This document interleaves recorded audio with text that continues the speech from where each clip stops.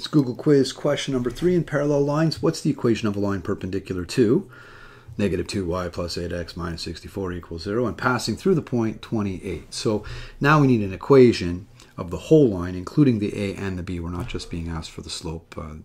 We got to do both. And once again, I can't do anything with negative reciprocal slopes until I know what the slope is. So we're isolating y. Negative 2y plus 8x minus 64 is 0. Adding 64 to both sides leaves me with negative 2y plus 8x is equal to positive 64. Subtracting that 8x from both sides is leaving me with that.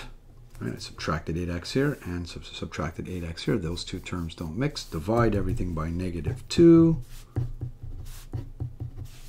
And you're left with y is equal to 4x minus 32.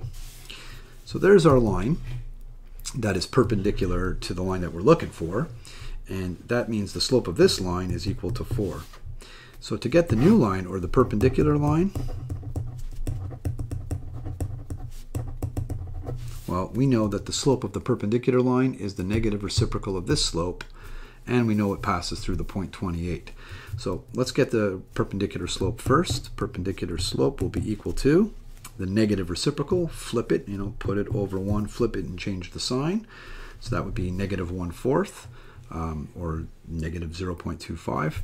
I like the formula. For those of you who like to use it, negative 1 divided by whatever your original slope was, 4, which is equal to negative 0.25. And there's your decimal. And now, because we know that it passes through the point 28, 20,8, we can get the equation of this new line. Y equals ax plus b. We know the a, and we have an x and a y. 8 equals negative 0.25. Make sure you use that new slope, the one that you calculated from the original, because it is the perpendicular line, times 20 plus b. 8 is equal to negative 0.25 times 20 is equal to negative 5. Add 5 to both sides. 13 is your b.